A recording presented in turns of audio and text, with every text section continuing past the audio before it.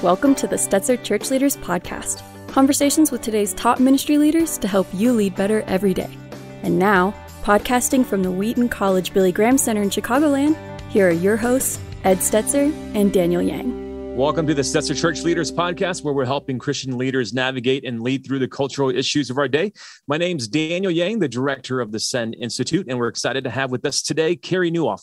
Carey's a leadership author, speaker, podcaster, and former attorney. He's also the founding pastor of Connexus Church in Barrie, Ontario, and he now hosts one of today's most influential leadership podcasts. His leadership content is accessed over 1 million times per month by leaders, and his most recent book is At Your Best: How to Get Time, Energy, and Priorities Working in Your Favor. But before we hear from Carey, let's go to our host, editor-in-chief of Outreach Magazine and the executive director of Wheaton College Billy Graham Center, Ed Stetzer. Well, thank you so much. And you guys have something in common. That's right. The Canadianness. You both have pastored in Canada. We did. Though you were not Canadian. I'm not Canadian, but I've spent time. I've even visited Connexus, and one of the best guest services that I experienced. Nice. Yeah. Okay, really? Good. I'm like, well, that's good to know. Now he wants to know more. Tell us more about this. Was that when he was pastor? He was. Yeah, Carey, you were still pastoring. I was getting ready to plant in downtown Toronto, so came up to Connexus with my family, and just the warmth and the attention that we received as newcomers. It was great. Nice. Oh, that is so good to know. You just never know who's going to show up, right? On a Sunday. You never know the riffraff that might come in your church in Toronto. And so, and now, my daughter's near where your church is. We're all Canadian moments. We're having Canadian everywhere. Okay. Circle. So, Canada. So we were just, Carey Nieuwhof, we were just in Texas, which is very different than the current feel in Ontario or in Illinois. Story. And it was funny because we're just having breakfast together, and he's such a rock star. People are like coming up to him and saying, "Oh, you're so helpful with this leadership." And I love that about this. But one of the things that, when I think of Carey Nieuwhof, I think he's out hustled and outworked most of us. I just think, and I know that has to do, and in the book, he talks about this. The book is At Your Best: How to Get the Time, Energy, and Priorities Working in Your Favor. You have described to me in the title, Carey Nieuwhof, you have got your time, energy, and priorities working in your favor. So I found this super helpful in so many ways. And one of the premises of your book is that most of us are so stressed by our careers and our lives in general that we want to escape from them. Have you seen this with pastors? This is not a written towards pastors book, though it's going to be church appropriate to pastors. But have you observed this to be true of pastors? Have you experienced this as a pastor yourself? Yeah, I definitely have seen it anecdotally in pastors and went through that season myself. So I think when it comes to pastoral ministry, most of us feel an intense sense of calling. Hopefully, if you don't have that, you're not in ministry. But what I found before my burnout was that the stress was becoming really, really difficult to handle. And as a result, I found myself having these and ask some of your colleagues this, do you have a fantasy career? If you weren't doing ministry today, what would you do? So I thought I wanted to stack boxes in a warehouse, just go work at a warehouse and move boxes all day, because unlike human beings, when you try to get a box to do something and you move it, it stays where you put it. Humans don't tend to do this. I've thought about, well, maybe I could have a car detailing service. You have a dirty car, then you have a clean car at the end of the day. It's so simple. And, when I talk to a lot of leaders, they, in ministry and out of ministry, they seem to have this escapist notion that I have so much pressure right now. I just want a job with no pressure. So that's what I kind of meant. And then sadly, if you want to go to the dark side, there are people I have had conversations with who had affairs that were ministry ending and sometimes family ending. And they said they were looking for an escape. It's just like the pressure was too much. This was a cheap and easy, but expensive way out. And so therefore I blew up my marriage. I blew up my ministry. And so that's the shadow side of it. And fortunately, that wasn't part of our story for my wife and I. But, that idea of, gosh, I really can't handle the pressure. I'd rather do something else that seems, quote, easier with my life. Yeah, I think that's a real thing. Yeah. So, and I think we have not seen yet what I would have maybe expected by now. It's good to tell people sometimes your expectations don't come true. I'm not a great prognosticator of the future, but we kind of talked about, significant number of pastors burning out and leaving the ministry. We've not seen that yet. You guys do the Barna Church Pulse, I think is, if I got the right name. Yeah. And you guys talked about some of that data that significant number of pastors are thinking about leaving the ministry, but we don't know how that compares to where they were 3 years ago. But I do think that I have a thesis that kind of like when pastors get through a church building project, they tend to leave after the church building project because they got everyone across the finish line. I do think there are a lot of burned out and tired and discouraged pastors that early in 2022, we're going to start to see some of that resignation take place. What are some things, our audience is church leaders, what are some things from the book that, and again, just to remind everyone, the book is at your best. What are some things pastors can do now, church leaders can do now to be at their best, to be able to maintain some of the pace and some of the passion that they have in the midst of a really tumultuous and difficult time? I think it's finding a sustainable pace. The challenge with COVID is everybody I know, and I'm sure this is true of the two of you as well, everyone's worked harder than they've ever worked in their lives. And the challenge with that is it's just not sustainable. However, if you go back to 2017, 2018, 2019, people were already burned out. It's not like the pandemic ushered in burnout. It's not like, oh, what is this new thing? Burnout. We've never heard of it before. Burnout has been around for decades, and it's been a casualty of ministry for a long time. And when I was really processing what was happening in the first year of the pandemic, as I was getting the final draft of my book in to the publisher, the penny dropped for me. And what hit me is I heard so many leaders talking about, well, I just have to get to Christmas. I just have to get to summer vacation. I just have to get to a week at the beach. I just have to get to, and I think we often intuitively or instinctively use our time off to heal us. And time off won't heal you when the problem is how you spend your time on.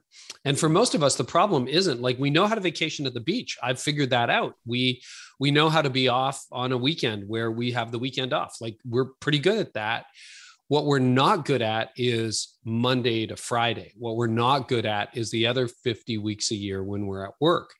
And it just doesn't scale. So I would say the key is, how do you find a sustainable pace now? The excuses are over.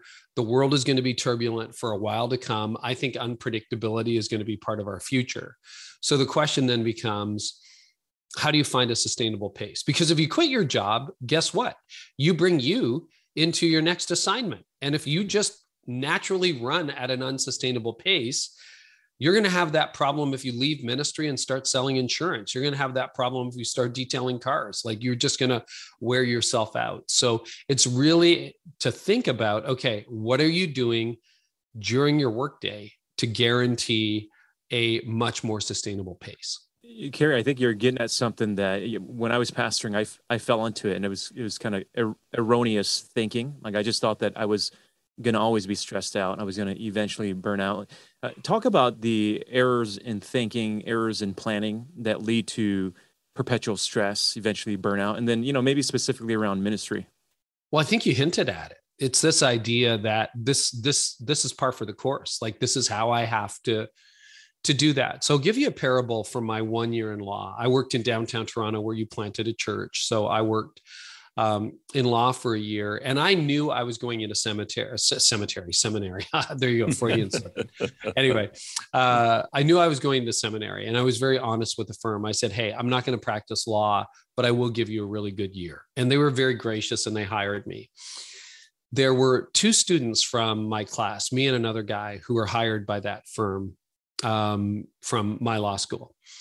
So the drill in downtown Toronto was you have to play by the downtown big city rules.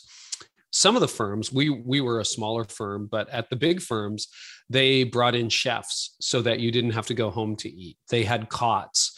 So, well, if it's just easier, just sleep at the firm overnight, right? Yeah. And then you can get right back at it in the morning. We didn't have that, but we had a 6 or 7 day a week 18-hour culture. And that was just expected. And I decided not to play the game. I was newly married. Halfway through law, we welcomed our first child halfway through the year, we welcomed our first child into the world. And I wanted to be a husband and a dad. And I also knew this is not my life. So what I did, I got in early in the morning. I would usually arrive at the office by 7 a.m. I had court most days, so I'd go do my courtroom work. And then I'd work through the afternoon. And about 4:30 or 5, when the legal assistants were leaving, I would sneak out with them and head down the elevators and go home. I didn't want anyone to see me because the lawyers were all there until, the sun set, and they were there on evenings and weekends. Never worked a weekend. I think the only evenings I ever worked is if I was out of town in court and couldn't get back in time because of traffic. Fast forward to the end of the year. End of the year comes. And I thought, well, I gave them a good year. One of the partners took me out for lunch. He said, Carey, what do we need to do to convince you to stop doing seminary and just come and work for us? I'm like, no, that one's decided. I feel called from God. It was a longer conversation, but he stopped me halfway through, and I'll never forget this. He said, Carey, we're offering you a job. Here's your salary. It was more than 2x what I would possibly ever make in ministry. He said, you're the only student in the history of the firm to make the firm money. You made us $100,000 this year. I still said no, and I went into seminary. Anyway, very, very honored to be asked. My classmate, he did the whole downtown legal firm thing. He worked 18 hours a day, 6-7 days a week. He was tired all the time. And you know what happened to him at the end of the year? They let him go. Oh, wow. Because he lost the firm money. So I did not play the rat race, and I got a promotion and a good salary offer. And somewhere along the lines in ministry, I forgot that lesson. Mm-hmm. And after a decade, I became the guy who was doing 18 hours a day, wow, 6-7 days a week. And then God graciously allowed me to burn out without totally blowing up my life.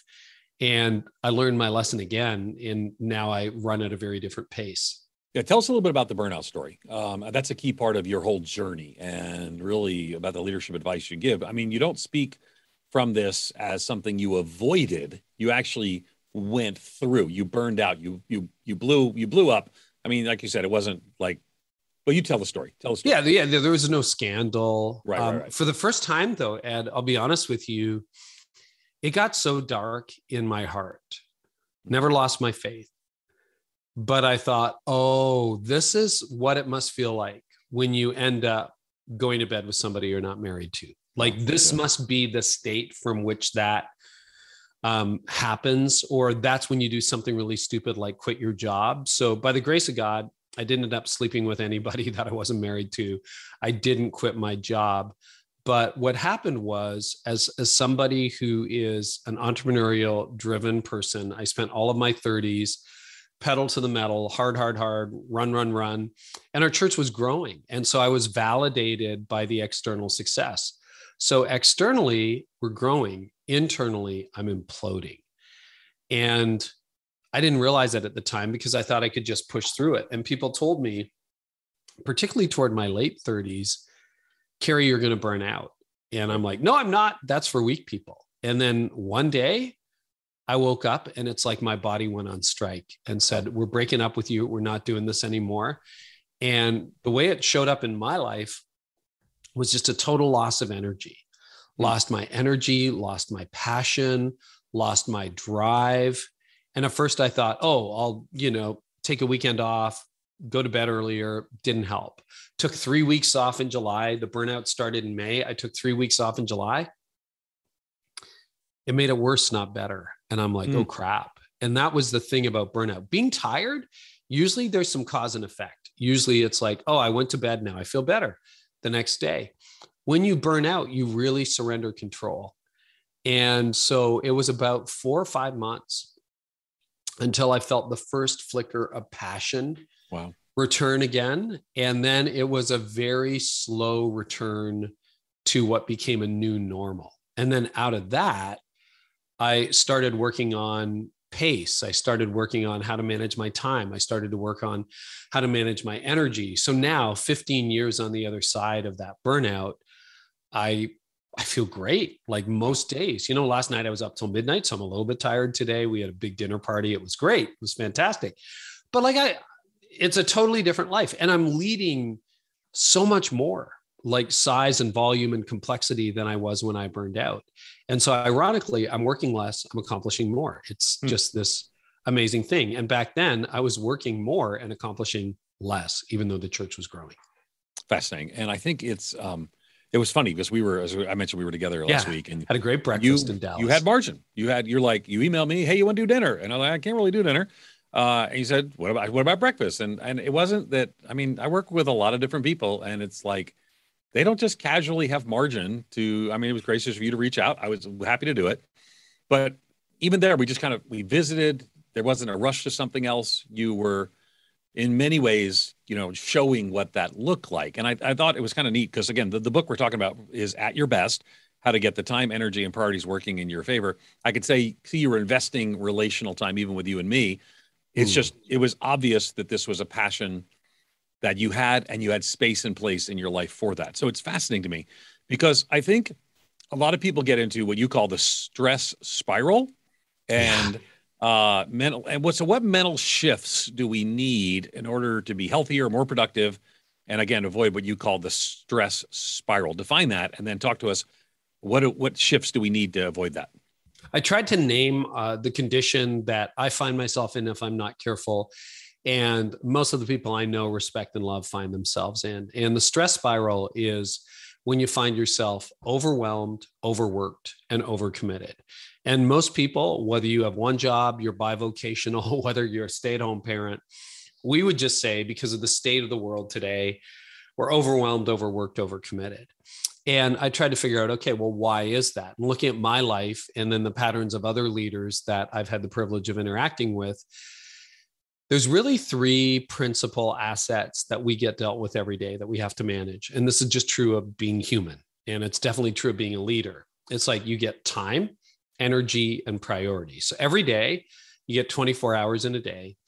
You have energy levels that wax and wane over the course of the day. And then you have priorities, things you want to accomplish. When you're in the stress spiral, your time is not focused. It happens randomly.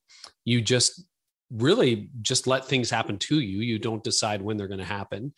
Your energy level is something you're kind of oblivious to, other than feeling exhausted most of the time. And then your priorities continually get hijacked by other people. So that's the stress spiral. It reminds me of like a really crucial point that we're in right now, because millennials are entering into their 40s. And that makes me feel old. You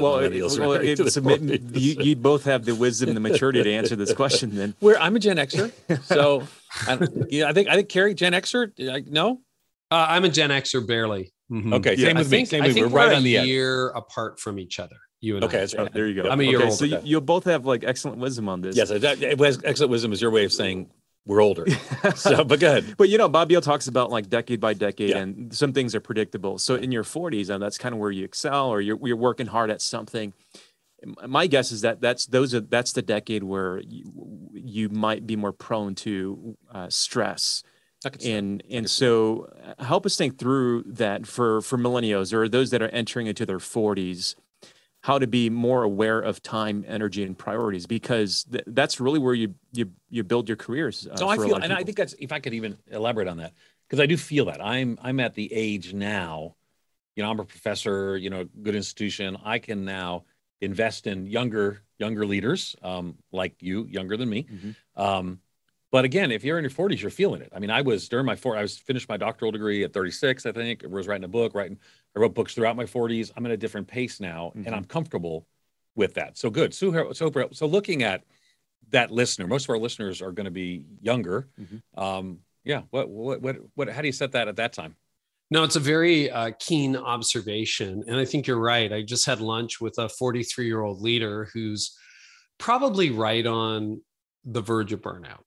And he's been in senior leadership for 3 years. And he said, what advice do you have for me as someone in his 40s? And I said, go deep, go deep, go deep. The patterns you have, like in your 20s, you're figuring it all out. You're exiting school. You're trying to find a job. You're settling down in life. In your 30s, it's kind of your ramp up decade. And the 40s can be very turbulent. Your 40s, I think it's easy to grow cynical. It's easy to grow restless.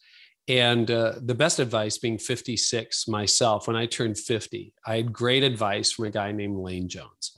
Lane works at North Point.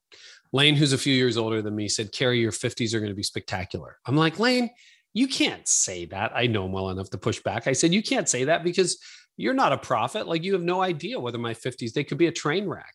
And he said, no, he said, I'm older than you are. And I've seen a lot of people move into their 50s. He said, you did all the hard work, the soul work, the emotional work, the messy work in your 30s and 40s. In your 50s, you'll reap the benefits of it. Now, slightly over halfway through my 50s, I think he's right. The 50s have been a lot easier for me than the 40s have been. And in the 40s, I was chasing down my demons. I was looking at the shadow side of my leadership. I was staring into my character. I was trying to figure out the patterns that I'm now talking to you about. I was trying to get off of the treadmill and onto a sustainable pace. I was trying to figure out by the time I was 42, 43, oh my gosh, I burned out at 41. How do I make sure this never happens again? And so I think continue to do the soul work, continue to do the really difficult work. And what scared me in that moment, I remember going to a lot of counseling around that time, and I would highly recommend therapy.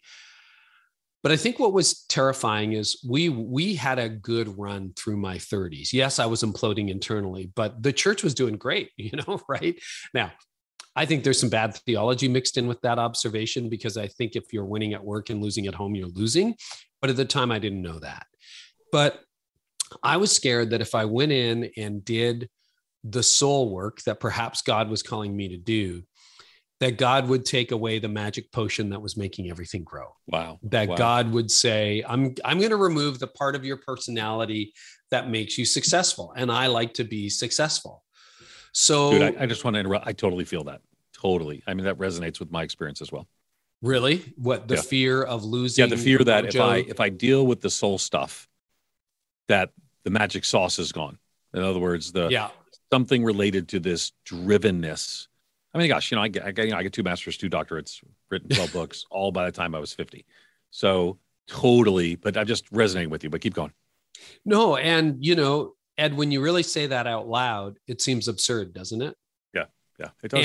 And wouldn't the enemy love for us, if there really is an enemy, and I believe there's an enemy, wouldn't he love for you to believe and what I said to one of the leaders at lunch today was, go as deep as God wants you to go.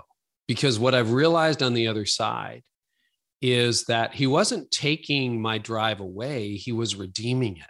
Oh, that's good. He was shaping it. He was sanctifying it, to use an old word. And, I thought I was leading a lot at the time. I'm leading 10x what I led back then. Yeah. And God kind of knew, you don't have the character for that. Yeah. You haven't figured out the pacing for that. So just let me go in there, do some open heart surgery, rip you apart and rebuild you so that perhaps you'll do better in your 40s and in your 50s. And, that's still, just being transparent, an area in my life. If I feel God knocking on my door going, hey, let's take a look at that, I'm like, no, things are going pretty well right now. I think I'm pretty happy.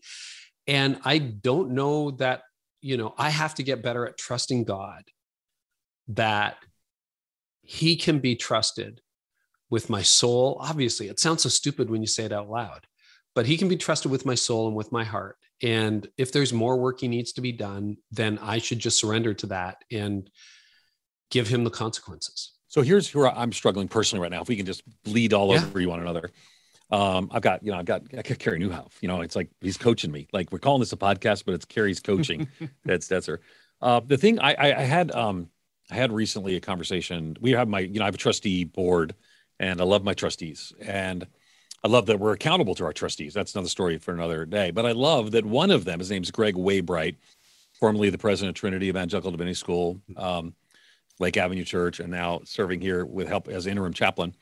So, but at the time he was on the board, and he says to me, Ed, I'm concerned about the pace you're keeping, that it is too much, and you're going to burn out. And I said to him, and this was two years ago, I said to him, this is pre-COVID, in the before time. Now, I would give a different answer in COVID, because COVID about whipped me. But what I said to him was, so Greg, I'm actually, there have been times when I really did run too much, too hard for too long. but I've kind of gotten a pace that is, I think, unusual to most people, and a productivity that's unusual to most people. But I feel like it's sort of, Wayne Cordero once said, everyone's got to fill their plate, but some people have a bigger plate. Yeah. And I felt comfortable, and I still do. In other words, I don't think my answer was incorrect, but what I said was, so I think what feels like a very rapid pace to you is I've got a team, I've got over 200 full or part-time team members that eventually report up to and through me. Most of the things I do, someone else is doing, and I'm just there as a figurehead and more. So how do we know when we're just kind of, I felt like I'm hitting my stride. I feel good at the pace. again, COVID, it's not my interview where I tell you how COVID beat me. Just not the sickness. I haven't got COVID, but just I became overwhelmed in that. But I was at a good place before COVID knocked that out from under. So how do we know what's too much and not too much? Because I don't want to lack self-awareness. And Greg is a wonderful, he's been a key leader and touched thousands upon thousands of people's lives. He received my answer and we talked a little bit about it. He said, no, it sounds like you're at that place. But how do I know I'm not fooling myself? That is a great question. The fact that you are asking, how do I know I'm not fooling myself, is a really good sign, Ed. I'll answer that in two different ways. One is, how do the people closest to you think you're doing? How would Donna say you're doing? How about your kids? What about, the people who see you on your good days or bad days, your assistant? Because you're right. Sometimes we lose perspective. And so I regularly ask the people around me, how do you think I'm doing? But then for my internal assessment, and I think this is transportable, I would look at 5 categories. And the term I would use to evaluate those 5 categories would be margin. How much margin do you have? So our breakfast last week in Dallas, case in point, I did have the time, and I wanted to make sure that when we got together, we were fully present. Like I wasn't on my phone. I wasn't not paying attention. I wasn't half listening. It's like, I wasn't going like, hang on, Ed, just a second. I got to take this call. Okay, I'm back. Whoa. This just came in, right? Like, I don't want to be that guy. So, margin means you have a surplus. Margin means there's extra. So 5 categories for margin. Spiritual. Do you feel like you're running a deficit with God? Do you feel like have you ruthlessly eliminated hurry? Thank you, John Mark Comer and John Ortberg, Dallas Willard for that. Oh yeah. Do you have unhurried time with God? What about relationally? Do you have time for long dinners, like 3, 4, 5-hour dinners with friends, for date nights with your spouse, for friends? Or are you like, can't do it. Emotionally, do you have emotional margin? Are you flying off the handle? Are you stressed out on a regular basis? Are your emotions working properly? Do you have emotional margin? Physical, how's your physical health? It's funny. I broke my hand earlier this year, and then I crashed my bike. It's like, that was a good year for athletics for me, but it took out 2 months from my ability to exercise. And I really miss it. Like, that has been very good for me. And all through my 30s, I'm like, I don't have the time for that. Well, in the last 15 years, I've made time for that. And then financial. And, most of us didn't get into ministry for the money. And if you did, that was a really stupid career move. But, people who make $300,000 a year and they have debt up to their eyeballs. And then there are other people who make $30,000 a year and they have money in the bank. It's just a question of having extra, to the point where you are generous, to the point where you're not nervous every time something breaks in your car. So those 5 categories: spiritual, emotional, relational, physical, and financial. Do you have margin? If I'm 5 for 5, I'm great. And I want to live the rest of my days 5 for 5. And ironically, often if you have margin in those departments, you will accomplish much more. And I completely agree that people have different size plates. And I'm amazed at what you do. Every time we connect, Ed, I'm like, how does he get it done? And now, you know what people are saying to me? I've noticed that especially this year, because they'll often ask me, I'm a pretty prolific writer, and, books and articles and, podcasts and that kind of thing. Is like, how do you produce that much content? But then the other question sometimes from the same person will be, and how do you seem to have so much time off? You're always relaxed in your backyard. You're always hosting people. You're always on a bike ride, or you're out on your boat. It's like the two are actually connected. They're connected. I love it.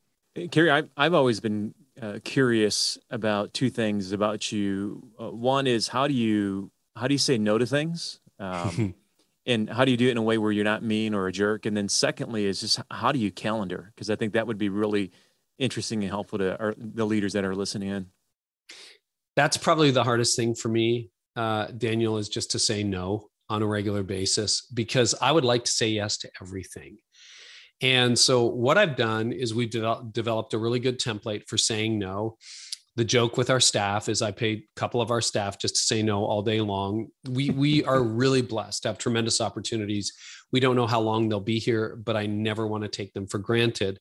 But like many people listening to a leadership podcast, I have more speaking opportunities than I can take advantage of. More people want to be on my show than I have space to have them on my show, et cetera, et cetera. So usually what it is, if you can say this truthfully, is you need to, I'll show you the how, and then I'll give you the framework. The how is you thank them, man, thank you for so much for inviting me. Thanks for expressing an interest. Thank you for being willing to, and then be really firm and clear. Like, unfortunately, given my other commitments, I'm not able to do it, but I really thank you. And thanks for the difference you're making. Sincerely, Carey. Now, my staff will do that a lot better than me. If you really want to get me in a weak moment, stop me at a conference in the hallway and say, hey, can you? Because then I'm likely to cave. But then my staff will have to backtrack and say, sorry, you can't. And then the other thing I would say is you should have a filter for what you say yes and what you say no to. That life is a series of repeating patterns. And if they don't repeat, at least they rhyme. And I know that I would rather do a leadership podcast than a podcast. I know that there are certain audiences I would rather speak to. So there's a filter right there. There is, to a certain extent, just by the volume of requests we get, there's a certain number of downloads we look for in a podcast. And there's an intake form that answers all of that. Now, will I break out of that mold and sometimes do a really tiny show? Of course I will. Yeah. I really want to help somebody. I've got extra time. I will do that. Same with speaking engagements. I don't do any guest preaching. That's a personal thing. But I would rather speak to 100 leaders than 1,000 people. That's just me. So I have criteria like that. Yours might be different and will be different. And then with the calendar, the other thing I do is I moved to a fixed calendar a number of years ago. I call it the Thrive calendar. And in the calendar, because life is a series of repeated patterns, I basically have the same week all the time unless I'm on the road. So my green zone, the time when I'm at my best, is in the morning. Generally, nothing goes on my calendar before 11 a.m. And if it does, it's with my specific permission, because in the morning I'm writing. And then in the afternoon, I do leadership podcast interviews where I am doing the interview, or I'm a guest, like you graciously invited me to be on your show. So I'm doing this. I have another podcast interview right after that. And I do a little bit of admin in the afternoons, but I also know that I have a capacity. So often my weeks get filled up months in advance.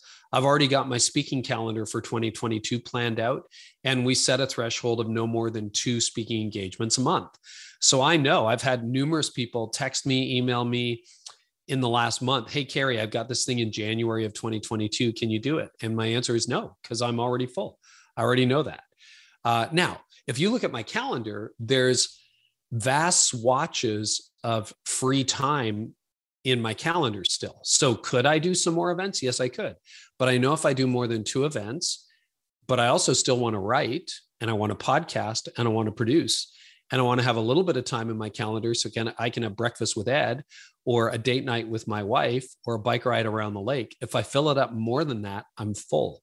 So that's the idea of pre-scheduling your time so that you can set this calendar up so it works on your own rhythms. But now my team knows, yeah, you've got bandwidth in March, or no, you don't. And they know that months in advance. So again, in the book, just remind everyone, the title of the book is At Your Best: How to Get the Time, Energy, and Priorities Working in Your Favor. How to get time, energy, and priorities working in your favor. You actually say having free time in your calendar is a trap. Why is that? Why is that a trap? Yeah. So if you look at most people's calendars, in fact, if you're listening right now and can do it safely, pull out your phone, look at your paper calendar, whatever you use, and turn to 4 months from now. 90% of leaders will have nothing in their calendar for 4 months from now. Just looks like blank space. And so you think, okay, my life's a train wreck right now, but by the time I get to April, it's going to be fantastic. And I feel attacked. I feel attacked right now. Right. But you get to April and you're like, it's a disaster again. So what happened? Blank space in your calendar is a trap. It looks like freedom, but it's jail disguised as liberty. Because what happens, and this gets into hijacked priorities, by the time you got to April, let's say you couldn't do something in December or January. So now you're like, okay, I'll do it in the spring. Well, the spring looked empty, but now it's super busy and you've got all your usual stuff happening. And then you said yes too many times to things. So that's why if you look at, let's pick a date, March 2024 in my calendar, I already have it planned. I can tell you what I'm doing on Monday. I'm writing content in the morning. What am I doing Monday afternoon? I'm podcasting. How about Tuesday? Tuesday morning, I'm free. If it's an ideal week, I haven't got any meetings on Tuesday. Wednesday morning, I'm free to do some writing. Wednesday afternoon, I have 2 podcast interviews in March of 2024.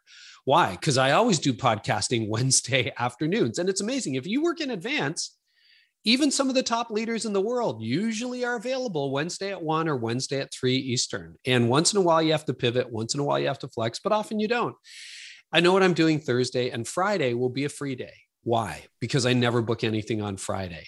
And so what that allows me to do, now I make exceptions to that, but they're exceptions. That way I've decided, and we know that I do about 15 commitments a week. That's it. That includes an interview like this, one-on-ones with my team. Anything that is me not working on content, the max is about 15. If we exceed it, we exceed it on purpose. That's my number. I know that I thrive when it's 12 to 15 commitments a week. Below 12, I get bored. Over 15, I start to get overwhelmed. So maybe that's a lower capacity than some people, but it works fine for me. Wow. And then we also know that I need to be home most of the time and on the road 2 or 3 times a month at the most, and that's it. And so that's how we tweak those formulas. And in the book, I'll show you how to tweak the formula for your life. But, that's worked out really well. And if it stops working for me, guess what? We'll tweak the formula. Maybe I can only handle 12 months or 12 meetings, or maybe I need 20. Maybe I'm in a season where I'm all of a sudden prolific. Well, we can switch the calendar accordingly. And what that does is, because you're getting inbound every single day and you think, well, today's really busy, but April will be open. So you put it in April, you jam April, you forgot about all of your regular commitments that you have in April. And now April comes and it's a nightmare. I think this has been really practical for our listeners. And again, most of them are pastors and ministry leaders. As we get ready to wrap up here, what would you say is what's one of the big takeaways that you want pastors and ministry leaders in particular to take away from this conversation? So what kills this, Daniel, and you know this as a pastor, both of you have pastored churches, is so much of what threatens to overtake your life as a pastor comes with the label of an emergency. So it's Saturday morning, you're home with your kids, you're having a lazy pancake breakfast, having the best day off. You don't have to preach on Sunday, and your phone rings and it's someone at the church and their marriage is in flames and they need to see you now, Ed. They need to talk to you now, Daniel. Come on. Can you meet with me? My family's in crisis. Well, first of all, that presents as an emergency. But if you really think about it, it's not an emergency. It's not like they woke up at 6 a.m. and had a great marriage, and suddenly by 8 a.m. it's going, down in flames. Their marriage has been bad for a long time. They chose on a Saturday morning to explain that to you. Now, every once in a while, you're going to have a legit emergency. If there's a car accident and a 2-year-old is in critical care in the hospital, yeah, you should probably drop what you're doing. But that doesn't happen every Saturday. But people who have personal crises and marriage crises and financial crises, that happens on a regular basis. So what you should do is say to them, first of all, I wouldn't give out your number or have a burner phone or something like that, so you can at least have a life, right? I would do that. But if they have your number, if everyone has your number, you say, I am so sorry for your marriage. Thank you for reaching out to me. Unfortunately, I'm not available today. Can we meet tomorrow? Maybe after church. Or can we meet Tuesday afternoon? If you have a meeting slot and you have 3 counseling slots or 3 coffee slots in the week, give them one of those and just say, hey, can I meet with you Tuesday at 2:00? Most reasonable people will say yes. And you hang up the phone, you go back and you play with your family, maybe after praying for them. But I know so many families that have suffered because the pastor can't say no. It's like, well, I got to go out. And then there's always another thing. And then you got that wedding, and the wedding took up Friday night, and it took up all of Saturday and Saturday night. Now you're running into Sunday tired.